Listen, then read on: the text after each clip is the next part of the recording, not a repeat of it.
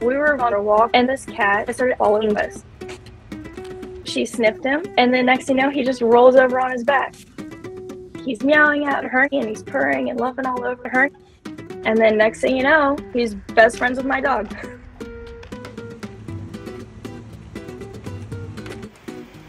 The next morning, he was at the back door to the house, and he'll meow and meow until we came out with Coconut so they can go for a walk. Come on, Coconut.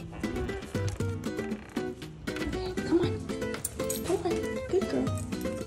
I started thinking, okay, this is someone's pet cat. And my neighbors were like, oh no, he just kind of lives on all of our porches. Coconut, you see your friend? You see your friend? Go play. Go play. Everyone has their own name for him. We call him Bubba. Every single time. If we take Coconut for a walk, Bubba is right there. Look who joined us on our walk again. If we start walking and he's at a neighbor's house, he'll come straight to us. Oh, hi, Bubba. Come on. If I'm home in the mornings and I take her in the backyard, if he can hear us, he'll jump the fence. She goes straight to him and they just start playing immediately.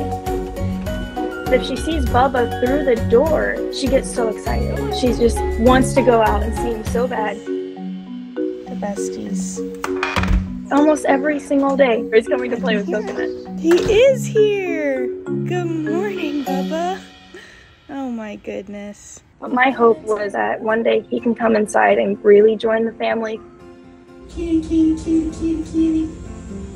All right, Bubs. Well, we'll try again later. You want to go inside, Bubba? You coming? Well, come on. You coming or no? Bubba. Bubba, do you want to come inside? Come on. Come on. Let's go inside, kitty, kitty, kitty. Trying to get Bubba to come hang out with us. You want to go inside? You want to go inside? Good boy.